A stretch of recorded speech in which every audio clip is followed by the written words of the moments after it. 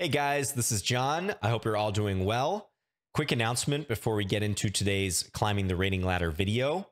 I have a personal chess website now. It's johnbartholomewchess.com. Link is in the description.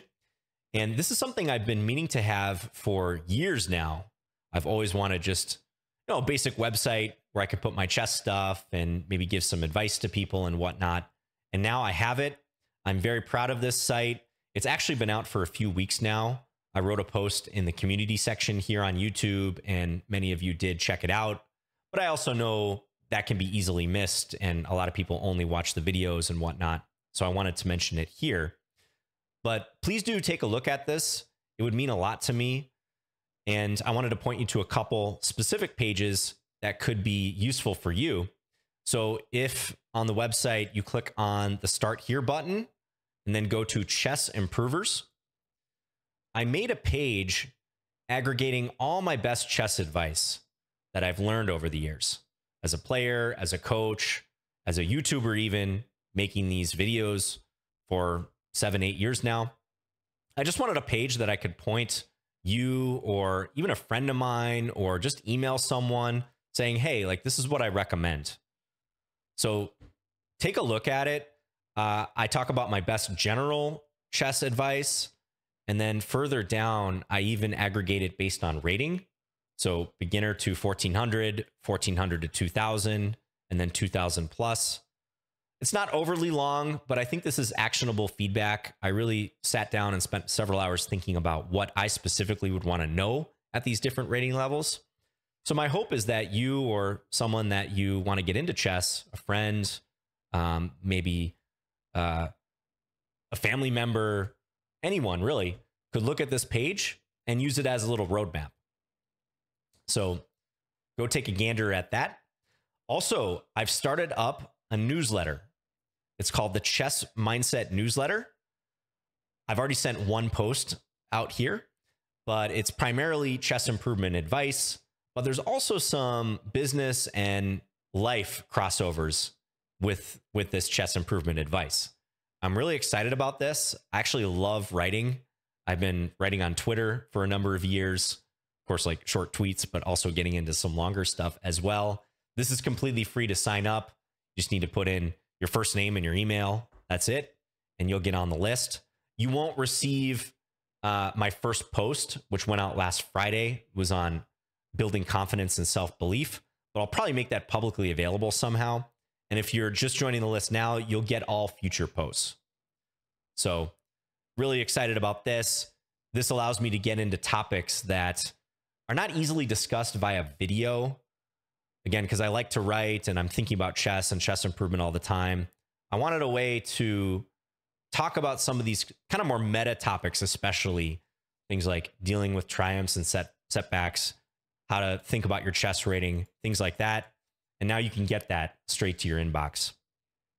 Final thing I'll mention, if you're interested in my upcoming Queen A5 Scandi course, which I am working on, it's still a little ways from release, but there is a wait list for that. If you want to be one of the first ones to know about that course, I'm going to drop the announcement to everyone on this list first. They are going to be the absolute first people to know about when it's released. So of course, that's also free to sign up. So yeah, thank you for considering this website and considering going and taking a look at it. Again, it would really mean a lot to me if you did. There's many other pages, but take a look at the Chess Improvers, Chess Mindset Newsletter, and perhaps even the Scandi course list as well. All right, thanks, guys. Let's get into climbing the rating ladder. Hey, guys, this is John. Welcome to another Climbing the Rating Ladder video. I'm playing Hamza 563. They open with e4. Let's play e5. I don't often play double king pawn. It's been a while. I can't even think of the last time I played it on my channel. But let's go for it. I know a lot of you are double king pawn players. Okay, bishop c4. I'm a little surprised this player 2179 playing that move, because this is known to give black at least equality. Okay, but they're playing this in gambit fashion. This is like a reverse Stafford Gambit situation. Very interesting. Okay, I could take the knight on c3. I could also try to play it safe and retreat. I'm kind of leaning towards the retreat to d6 or f6. Let's go to d6. I don't want to waste too much time here. This is a 10-0 game, no increment whatsoever. So let's just get the pieces out. I think I can make an attempt to defend this pawn if I want, but bishop f6, d4, that's not looking too hot. So I'd hate to play f6 here. I just think under the circumstances, I didn't take the knight on c3. I'm probably not going to want to do it here. So let's just castle and give the pawn back. In a longer game, this is something I would think twice about because I could probably do better, but I think I got to keep it simple here. I feel like I'm playing the black side of a Berlin now. So, all right, b6, bishop b7 comes to mind. Bishop f6, knight e8 is often a move looking to get the d-pawn going. Lots and lots of possible ideas. Leaning towards b6 in this position, it does allow knight d5 is the only thing, but I don't think that's greatly going to push me off this move per se. Could also throw in bishop f6 first, and then b6. Let's just play b6 to start. I did look at this, but bishop b7 comes with a gain of time against the queen. I don't see any tactical issues here, so I think it's fine. All right, white plays d3. Yeah, and I wonder if knight d5 is coming next, and if I should even care about that, or if I should just go ahead and play bishop b7. Bishop f6, bishop b7. Yeah, also possible. Although I think knight d5 can come regardless, so I'll just complete the fianchetto on the queen side. Yeah, and I hope you're all doing well. Been a hot minute since I recorded. Spring is here. It is April 2nd. Back in the saddle. Climbing the rating ladder never stops. You know, we're never actually interested in the true destination. You know, it's about the journey. Okay, so bishop f6, knight takes, queen takes. I like that because I connect my rooks. The rook is a little annoyingly posted, but I think I can go knight f5. That should be fine. So let's go ahead and play this. We'll give white the option of getting the bishop pair if they want, but I do believe I have some compelling counterplay. I have all my pieces practically in the game. One of the rooks can come over to e8 pretty quickly. I'm not that concerned about white's bishop pair here. Okay, rook h5, white playing this ambitiously. All right. So the rook is taking a good look around there. Maybe I start with rook e8 and just see how white reacts. Not in a hurry to play g6, I don't think, because that does weaken my dark squares. So yeah, let's play rook e8. That's going to check white's ambitions. You can't play queen g4, for instance, because of rook e1 checkmate. How's my capture going? I always look over here at my screen capture because I'm paranoid that I'm just talking and the video is not rolling. That has happened to every content creator at some point. I don't want it to happen to me again. It's happened in the past. So I kind of suspect this position is either equal or maybe white could get a small advantage if they play it correctly. Yeah, like c3 seems logical. A slim advantage perhaps for white, but I am optimistic about my chances of making this a completely equal game somehow. It's just this knight on d5 is a bit annoying. I'm even thinking about taking it just to get rid of it. If I play bishop e5, there's d4. Could play bishop e7 maybe, but I feel like that is a bit of a cowardly move. I don't know if there's anything that wrong with g6, but I just prefer to avoid this move. Take rook h3 or something.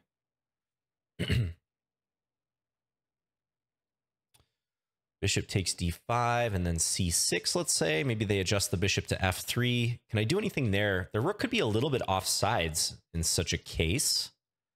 It's interesting. Yeah, I was mostly thinking about keeping this light square bishop, but maybe there's some merit to trading it. What about rook e5? Rook e5 catches my eye now. Not sure I'm threatening much because the rook is defended. Bishop takes, doesn't do much. Yeah, probably white could just play bishop f4. Yeah, I'm kind of torn here. I'm going to take the knight.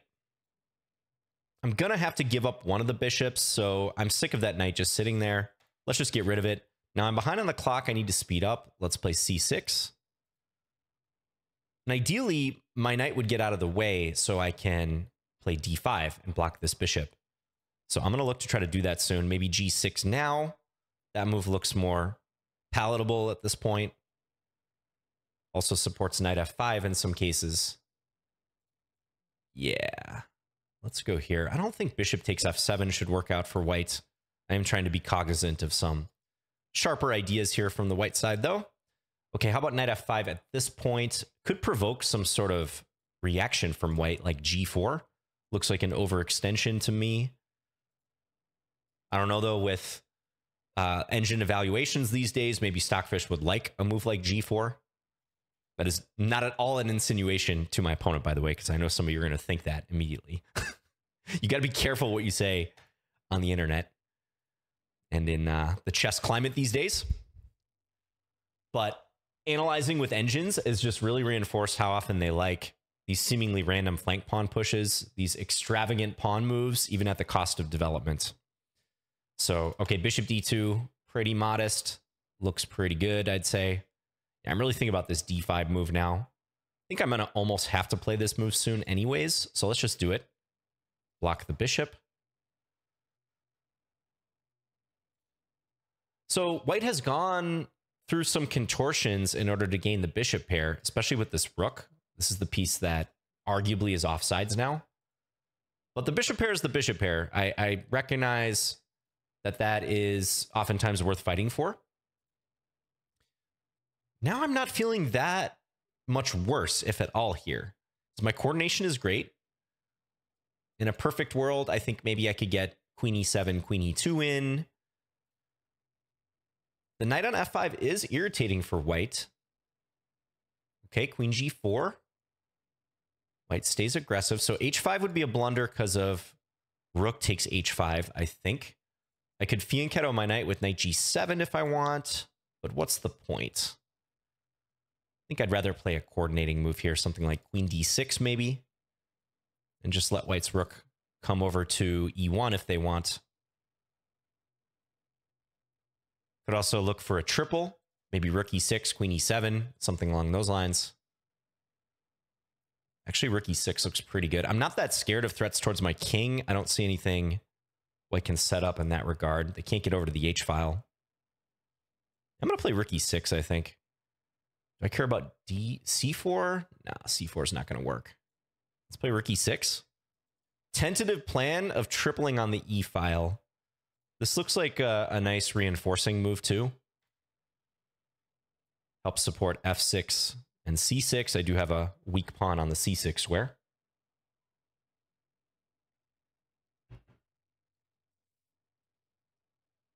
I'm trying to remember to pause and breathe and digest my own thoughts in these videos, because when the game gets going, it's just rapid fire talking. And you guys have known for the past year, I've had some voice issues.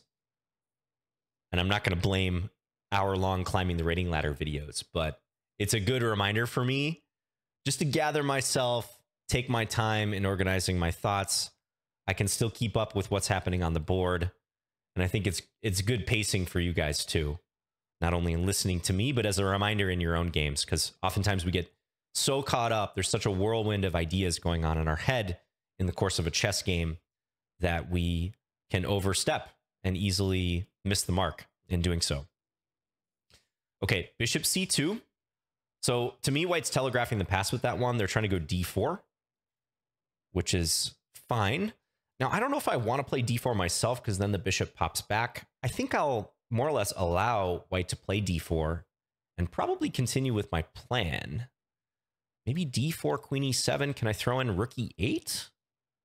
Very unusual battery back rank threat there, but that would be a mate threat. That would be a mate threat. Well, let's play queen e7. Let's ask the question to my opponent and just play my intended move. Because I got to triple up on the only open file in the position coming. I've already got a double up, but now we can triple up. It's not an Alekhine's gun, note, because the Alekhine's gun is with the two rooks in front and the queen behind. I don't know what you call this one with the queen in the middle. I feel like it should have a name. Bartholomew's water pistol? Nah, that doesn't sound good. And I'm sure I can't claim this name anyways. All right, d4. Rook e8. Really tempted to play this move. I don't see an issue with it. Again, it's highly unusual to threaten this the way I'm setting it up, but I think White's going to have to play something like King F1 or G3. This is a threat, obviously, so I need to respect that. I mean, maybe Rook E2 is a move too. Hit this bishop. That certainly merits some consideration. So Rook E8, bishop takes F5, Rook E1. Rook takes E1. Yeah, I'm mating there. Okay, I'm going to play it. I want to see how White reacts. I can pivot this knight back to C4 and then into E4 later. So tempting just to do this, though. Rook E2, however, might have been a good move, too. That actually looked pretty darn tempting. Again, longer time control, I probably would have thought about that. Probably would have thought about that more. But I think some stuff can still happen favorably here. But I got to be cognizant of the fact that we're playing a 3-0 game, or I'm playing a 3-0 game versus my opponent's 5-0. There's no increment here. And when time gets low, I generally prefer coordinating moves when possible. Moves that keep the position nice and compact, including all the pieces and keeping pieces on safe squares when you can.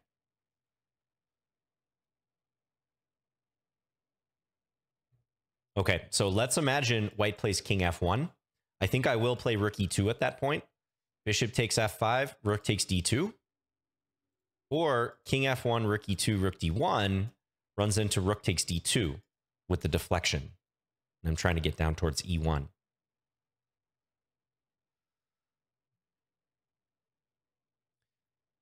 Yeah, this looks good. I think White might have to play some sort of defensive move like Queen D1 to aid in defending the E1 square, just kind of tighten things up. But that's a hard move to play because White has to admit that their initiative on the king side probably isn't going to amount to anything. I think I'll just play Knight D6 against that. Maybe try to work into one of these squares. I think I should be a little bit better there. King F1. Okay, so challenging move. Do I continue with Rook E2 as planned? I'm looking at it. I don't see anything wrong with it. Rook E2, bishop takes F5, Rook takes D2. There is Rook E3, though, I'm seeing now. Rook E3. Okay, so maybe I'm better off just playing the Knight D6 move. Especially because this is still pretty nice. Yeah, I think I'm going to do this. Let's play Knight D6. Let's get out of this bishop takes F5 threat once and for all. Flirt with this idea, also this one. There's firepower coming towards my king, but because I've got these pawns on light squares blocking White's initiative, especially towards the H7 point, I think I'm good here. Bishop D3. Okay, so Knight E4. Knight C4, C5, all candidate moves. Knight C4 somehow looks a little premature. I like the look of Knight E4, though. Yeah, let's centralize. This does block my rook, but it seems correct. I think maybe C5 was another good option. But 2 minutes, 20 seconds. We can't delay here our decision making.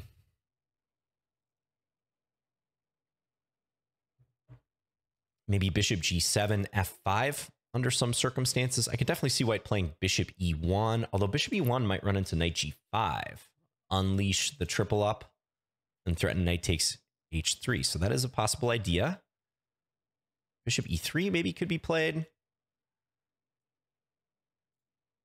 I think I'm getting a little something here. White does play bishop E3. Yeah, Knight takes F2. Doesn't quite work. Bishop takes F2. I don't see anything there. Knight G5.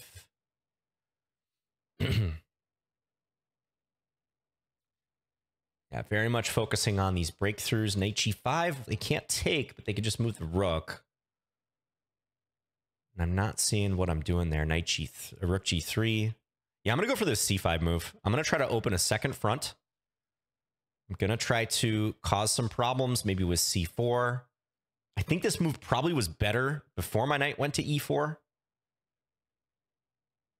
But it looks pretty tempting still. Maybe I can attack that B2 pawn along the file, like a queen B7 move at some point. I'm trying to argue to white that their queen and their rook on the king side are potentially off sides if the battle shifts. Okay, rook d1. I think I'm just going to take this. Ooh, does this work now? Bishop takes d4. Bishop takes, I have knight d2, and then the rook crashes in. Bishop takes d4. I think this is a workable idea. It's a nice flashy move too. I like the look of it. And when you like the look of a move and you don't see a refutation in a low time situation, that's pretty crucial. I take with the rook. I think I'm going to go with that. Let's do it. Nice move if it works. Probably a game winner if this works. Maybe they can bail out into some, at best, pawn down rook ending, but I don't even have to trade everything necessarily. Like take, queen f3. Yeah, it's going to be miserable for them.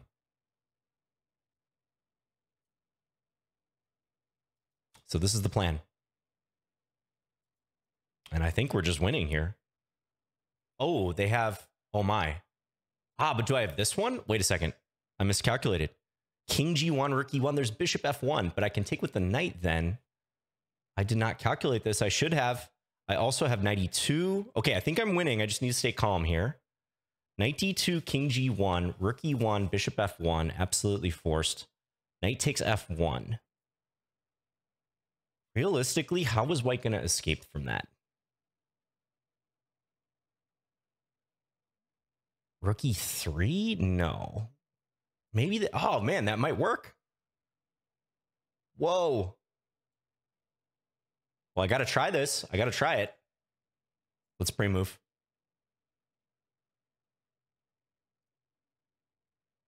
Oh my. This is weird. No, I take, yeah. This should work because the knight covers the e3 square. I think I take. Now they have flashy stuff like this and I can't take because of queen h3, but I think I'm getting there first. I did not calculate this though. I should have.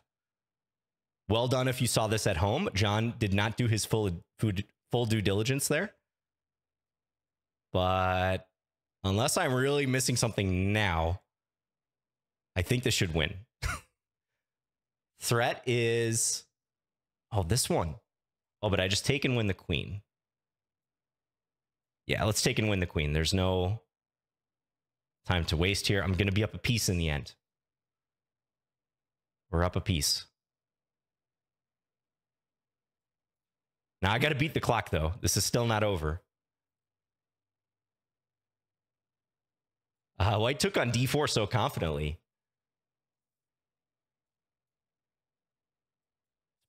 Maybe do some pre-moving if I can.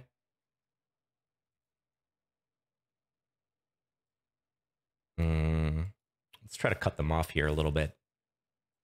Take this. Check. Go take this.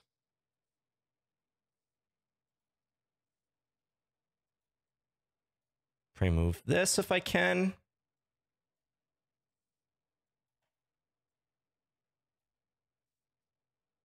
And now I got to push, and hope for the best.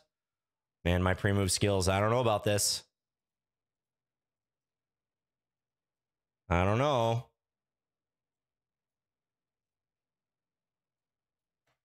I'm trying to hunt down these pawns, first of all.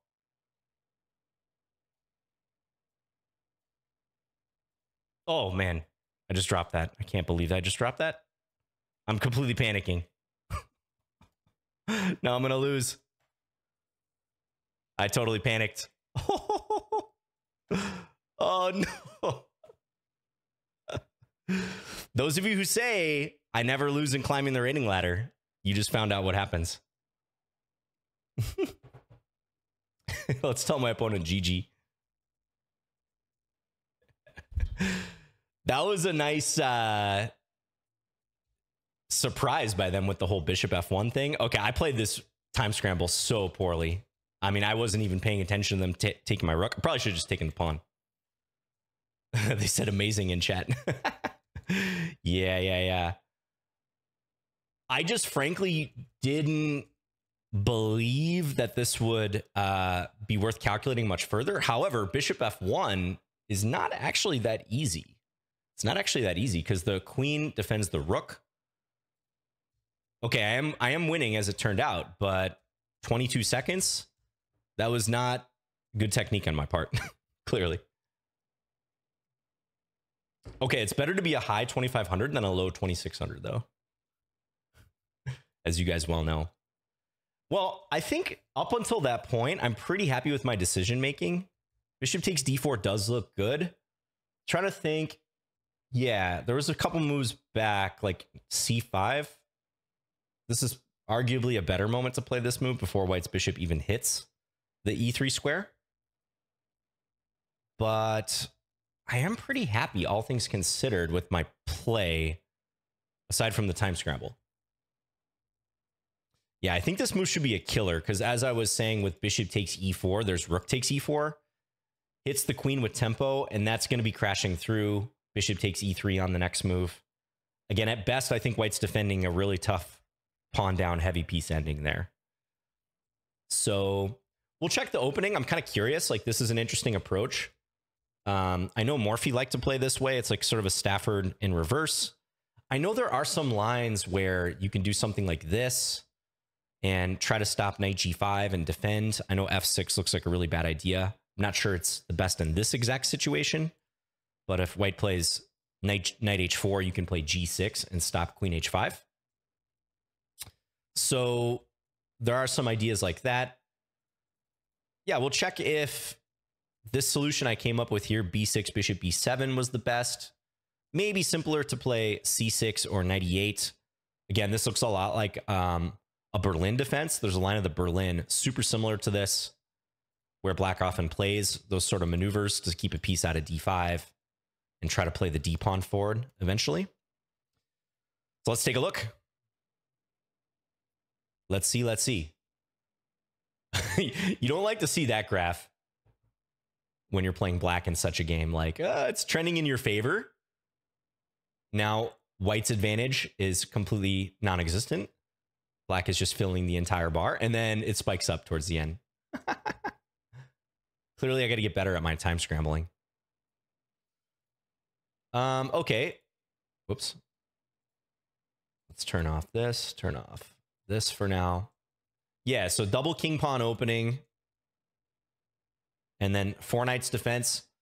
And the major moves here for white are bishop b5, because this avoids the whole knight takes e4 thing. And also, white can go for these g3 systems like the Gleck. I know Daniel Naroditsky plays this quite a lot. In fact, I'm not sure if this is the best move order for it, but I do see people playing this way with the four knights. Or also, of course, you can play d4. You can do this and transpose into a four-knight scotch. And just to get myself up to speed, let's actually see what the most popular moves are. Yeah, bishop b5, d4, g3. So that's why I was surprised white played bishop c4, because this is kind of known. This is the center fork trick. This is known to be fine for black. You can see the statistics are great for black, actually. I mean, this is far better. Oh, let me adjust my webcam here. Yeah, so if you guys missed this, right here, bishop b5, d4, g3, those are the most popular moves. a3, kind of a waiting move, useful waiting move. Actually trying to get black to play bishop c5 so white can take. Those are all possibilities. But bishop c4, again, this has been known for a long time that this is not so great, because knight takes e4, d5, black's going to get the material back. There's lines like this. I know I've had in some games where black can go queen d5 or queen g5 is also good. There's also a knight takes e4, bishop takes f7. This might at first look good, but these situations are phenomenal for black. The engine is really going to like this if we turn it on. Despite the cosmetic discomfort to the king, black's threatening e4. Black can also play h6 and kick this knight away. Black has the two bishops, dominant center. It's no wonder that black should be a lot better here. This is pretty superficial for white if they go down this path. But okay, castles. This, again, is somewhat of an older idea. If you look into some old Morphy games, he played in a similar way. So it looks like the critical thing to do is takes, d takes. Again, Stafford Gambit idea, trying to open the dark square bishop. an h6 or f6. So 2 moves designed to stop something from coming to g5, especially a white knight. What if bishop e7? Bishop e7, queen d5, castles, and then knight takes e5. Okay, and white can get the pawn back. So I did allude to this, that I probably need to play something that outwardly looks a little defensive in order to keep the pawn. Since white played this so quickly and it was a 10-minute game, I didn't quite feel like going down that path. So I just opted to play knight d6. Probably knight f6 in light of what happened. Also a pretty good option. That stays out of the whole problems with the d6 pawn. But knight d6, I hit the bishop. Bishop e3 and bishop e7 gets the dubious mark. Although we know chess.com sometimes has a hair trigger with these marks here, because bishop e7 is looking fine. Knight f5, another option apparently. But bishop e7, okay, castles, knight takes. Interesting that it says white can gambit a pawn here, d4. But this all looked pretty logical. Yeah, and b6 is not a huge fan of. Not a major shift in the evaluation, but enough to be noticeable. Let's see how I could play this better. a5 is a little hard to appreciate. I don't think I'd play that one. Bishop f6 looks probably like the most normal move. How to unwind from here? Still wants this a5, but yeah, knight f5 and just go for d6 or maybe knight d4. Knight d4 is not a thing I thought about. But that makes some sense because knight d4 with the bishop on f6, I do stop white from playing d4. So that does make sense now that I look at it. Okay, yeah, that seems much more straightforward. Knight d5, I can try to keep this bishop. I can also go here, take this under observation, maybe kick their knight. Okay, that seems reasonable. That seems reasonable. So b6, here, knight d5, bishop f6. Yeah. Probably spent a little too long right around here, like this, the next few moves, figuring out what to do about this knight on d5. I actually think ultimately the solution I came up with, bishop takes d5, is not bad at all. I was a little hesitant to play this g6 move. I didn't quite like the dark square weaknesses here that were occurring with this. But okay, I played bishop takes d5, and then c6, and now g6. So having retained the dark square bishop, I'm more comfortable playing g6 now when white can't take this. And building pawns on light squares opposite the bishop that I don't own is a pretty good strategy overall. Yeah, rook h3, knight f5. This all made sense. So I was speculating on g4. To me, in the game, this seemed like it could be an overreach, something like this. And the rook is looking kind of weird, but I'm not sure the engine agrees with that. It says this might actually be fine. Could also play here, fianchetto the knight, maybe get it into the game like this, or play bishop g5 or something in the future, or d5. d5. I think g4 is one of those moves. If you can't play f4 or a future h4 along with it, it could be looking a little weird and weakening. But under the present circumstances, it's probably okay because I'm not super aggressively placed to take advantage of the weaknesses. And white can play f4 too, for what it's worth. So bishop d2, I played d5. So at this point, I was starting to feel pretty good about my position. Queen g4, rook e6, yeah. And bishop c2. I wasn't that scared of this whole d4 thing. It's suggesting white maybe play rook f1. That's a tough move. Put the rook right behind a pawn that doesn't seem to be going anywhere. It wants to go rook f1, queen e7, and then call a retreat. Queen d1 or bishop d1. That was sort of my feeling in the game, that white at some point might have to play this to acknowledge the fact that I can play rook e2 or get the triple up going on the file. I've got some firepower coming down the e file. And the reason white is having a hard time getting anything on the king side is their pawns are not participating. So as controversial as g4 was, usually when you're attacking your opponent's king and they're in a normal castle situation, 3 pawns or 2 pawns or whatever, typically you want your pawns to lead and try to do some damage. when you're leading with the pieces, that's a tough situation because you kind of have to land a blunt tactic or something to break through. The pawns should be doing the heavy lifting in the attack. So I'm not shocked that the engine is sort of acknowledging here with the evaluation, black being a little better, but also suggesting that white retreat, that white probably doesn't have anything on the king side. But okay, bishop c2, queen e7, yep, d4. And I was getting pretty low here. Yeah, I just can't spend a minute on this move, debating between rook e8 and rook e2. That's probably just way too much time at this moment. I think rook e2 was a good move. Hit the bishop, because if rook d1, I mentioned I have rook takes d2, which should be winning on the spot, because if takes, there's queen e1 mate. Also, if bishop takes f5, I can take here, then take the bishop. I think I should win here as well. King's a little open, but I'm up a piece. Yeah, so that probably was the better moment to play the rook in, because the bishops are aligned here. Looks like white has to do something kind of awkward. Rook d3, maybe not the end of the world, but now rook e8. This looks like an even better version of the game with their bishop blocked. Still threatening this, so looks very nice. But I played this right away, tempting move because of the back rank threat. It's just so weird to threaten back rank checkmate like this with the rook, the queen, and the rook, the three major pieces bearing down, threatening a 3-for-2 exchange that would checkmate the white king. Especially a 3-for-2 exchange against two lower value pieces, or equal value in the case of a rook versus a rook. But just a weird circumstance. I couldn't resist it.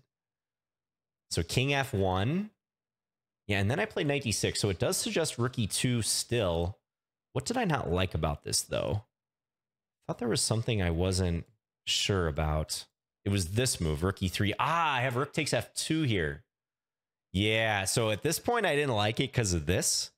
But now in analysis, it's like I've seen the hint that the engine says this is great for black, and I almost didn't even need to.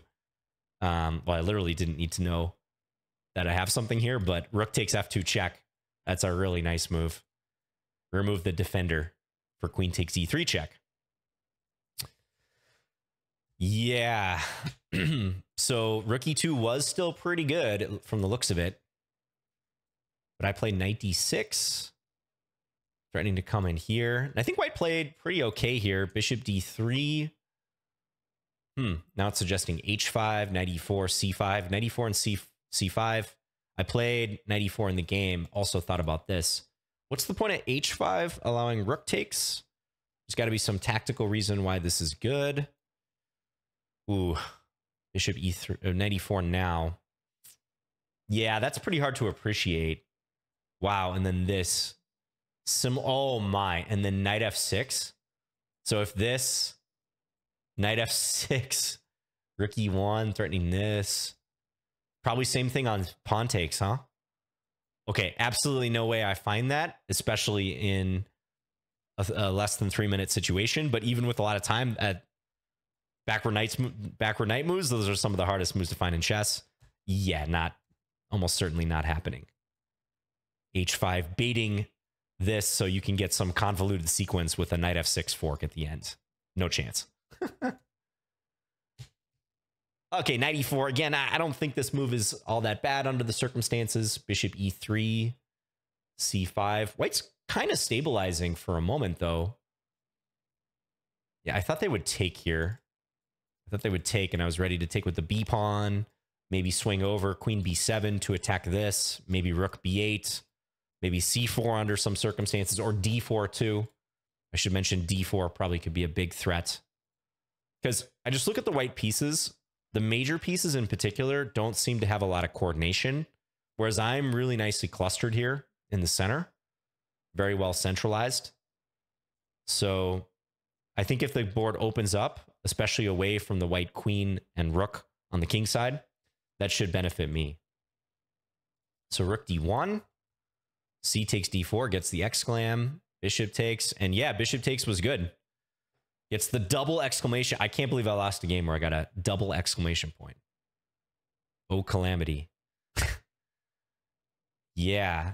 And I was just pretty shocked that white did this because this looks straight up losing. Okay, knight d2. Chess.com is going a little overboard with this move now. That's the logical follow-up. However, I will say I did briefly look at this move as well.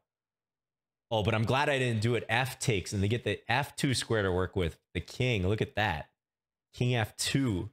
And suddenly white is winning. They control the E2 and E3 squares. There's no mates. Okay, I'm glad I didn't go with knight to G3. But yeah, knight D2 is why we're playing bishop takes D4. So just for the record, it looks like a few different moves for white, but I was thinking something like this. I was thinking like queen F3 here, but I guess queen G5 is even better. Something to try to bail out into a pawn down ending. Queen E2, okay. Yeah, we can consider that. Even if I just trade down though, white's going to be very hard pressed to hold this endgame, I think, in practice. With the extra pawn for black. Maybe some issues with their king. Maybe white can hold this ending, I don't know. But at absolute minimum, I don't know that I'd go for the rook ending per se, because all rook endgames are drawn, as they say. But something like queen E5 at the end, I think this is going to be hard for white with some loose pawns and the slightly weaker king and down a pawn. But bishop takes d4, bishop takes, knight d2 check. And again, rook takes, runs into rook e1 mate. So king g1. I was pretty flummoxed, though, at this point that I had missed that this defense was even possible because it looks so preposterous. But I found my way through it. Knight takes f1. Only good move to keep a absolutely decisive advantage. Yep.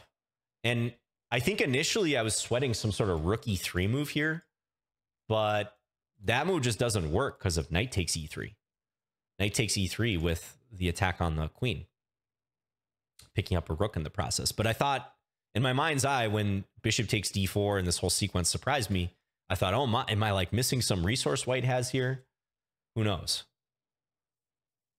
But yeah, white played bishop e3 and then looks like I did the right thing. Knight takes e3, check, and take. And then I just have to win up a piece and a pawn with 22 seconds on my clock. But obviously I botched that. This is really poor. I mean, I play a ton of bullet on Lichess. I didn't realize how bad or rusty I am at bullet on chess.com. Because I think normally I would have won this pretty easily. I don't know what got into me here. The pressure of the moment. Who knows? I like let my rook hang. You know what it might be? It might be the fact that on Lichess you don't get penalized for pre-moves, but chess.com always takes 0.1, right? So I don't know if subconsciously I was like, my time is going down. Why is my time going down? I'm sometimes even pre-moving some of these moves. Whatever. We're not going to make excuses. Congrats to my opponent, Hamza 563. I think they played pretty good defense there. And yeah, again, surprised that they played bishop takes d4 and allowed that, but they must have seen they have bishop f1. And it's in the moment, 30 seconds, it would be easy to panic here. And I very nearly did. I very nearly panicked and gave back all the advantage. But as it stands, practically speaking, I had only 20 seconds, 22 seconds to try to convert. So actually those complications in a way somewhat worked out for white. All right, very interesting game. I'm glad I got in some e4, e5. Hope that was instructive to you guys. So if you play the four knights or otherwise, do remember this center fork trick. This is a nice little line to know. Not the end of the world for white, whether they take or even in the case that they do this. But it looks like black's better, especially if they play something principled here or here. And I hope I gave you some food for thought, especially in terms of managing some situations where your opponent has what's normally a long-term advantage. I did mention them having the bishop pair a lot, but I was trying to block it. I was trying to play nice and tight moves, coordinate, use my pawns on light squares to block their bishop, and then seize my counter chances when they came. Okay, good to be back. Thanks for watching, everyone, especially Analysis Gang. If you made it this far, we'll be back again soon with another video. Congrats again to my opponent. Bye, guys.